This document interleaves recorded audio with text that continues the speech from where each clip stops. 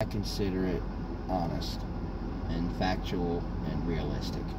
And that's something that historically I have not done on my videos when it comes to Tennessee. I've been that guy that no matter what, I'm going to talk shit about the other team. I'm going to predict us to win, even if it's Alabama. But, I mean, realistically, I think we all know that I don't truly believe Tennessee is going to beat Alabama. But you can bet your ass, third Saturday in October, I'm going to be saying it. Yeah, you're gonna be with your Vols all the way, man.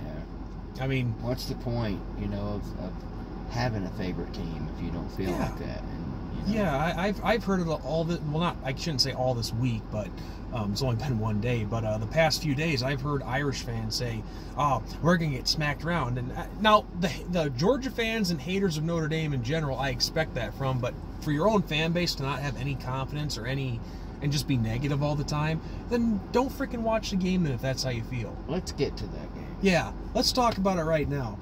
We got started a little bit, but it's no secret. I don't deny it. This is going to be a tough matchup for us. Tough atmosphere, tough team, tough fans. It's already been announced that they're going to be doing a blackout down in Georgia, which just adds. The blackout, whatever, but it just adds on to the hostileness, if that's even a word, of the environment that we're playing in.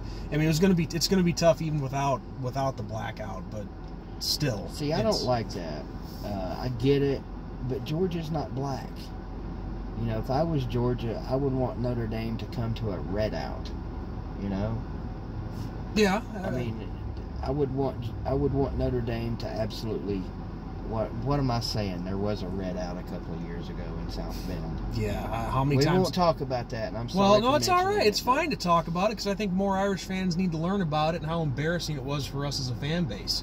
You have to be embarrassed. I am embarrassed, and yeah. I give my older brother all the props in the world. He called it 2 weeks before the game even happened. He's like, Sean, I'm telling you, it's going to be the same as Nebraska in 2000. Man, everybody's going to sell their tickets. I was shocked. I was actually visiting friends in North Carolina that weekend, and we had just struggled with UMass that day, and I'd forgot that you guys were even playing, and I had my buddy flip the channel over, and I was like, damn, I thought this game, I swear I said this, I thought this game was in Notre Dame this year, not in Georgia. I said the same thing, dude. Yeah. It was sickening and embarrassing to watch. I mean, hey, I commend the Georgia fans for being that loyal to their team. I don't blame them for all that. I blame our own fans that they would actually sell their ticket, and as I've said numerous times, I'm willing to bet these are the same people that have always bitched about, we need upgrades, we need the turf, we need this jumbotron, and they sell their tickets and don't go to the game. It happened. I complain about it all the time here too. Alabama, if Alabama ever plays up there, you guys might as well just go ahead and plan on that being a home game for Alabama, because those guys are.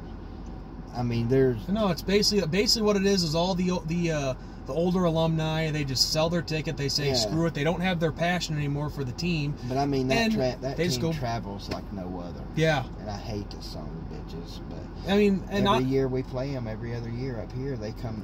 They don't take over our stadium until the end of the game. When it's over, then they take over. But I mean, it's 50-50. I guarantee you, Notre Dame travels well, but I guarantee you, we're not taking over Athens. I can guarantee that. I would be shocked. I mean, you say Notre Dame travels well. I'm sure they do travel well, but I think a lot of that is Notre Dame has such a nationwide fan base. Yeah, well, that's true. But I get what you're saying. There's always Notre Dame fans wherever they play. Yeah, the main point of that comment was just to say that there's not going to be a ton of green in that stadium, or blue and gold, whatever colors you want to use of ours. But it's not going to be a sea of green. So it's just so embarrassing to this day that even though it's been 2 years, that we would actually sell out. And I mean, geez, if you're going to sell your ticket, you can't at least sell it to another fan of your own team. I agree. I mean, it's just so it was just so embarrassing.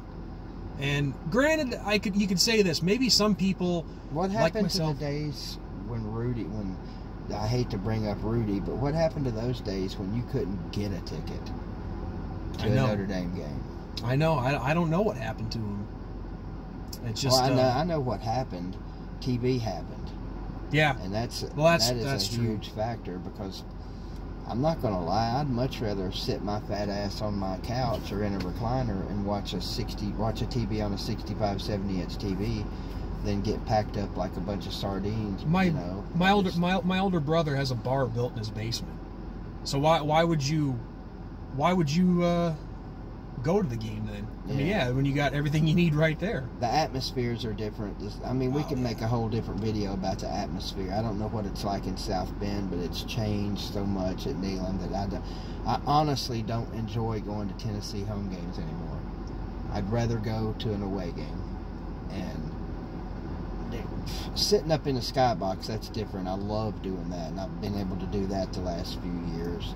But you can keep sitting in the bleacher seats at Neyland Stadium for all I'm concerned. Yeah.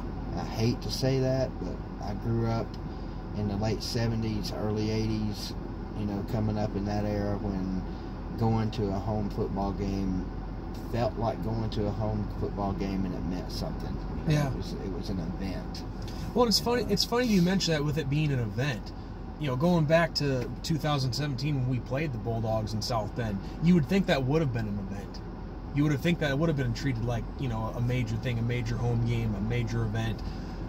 But like I said, everybody's just willing to sell their ticket at the drop of a dime because someone offers them $1,000.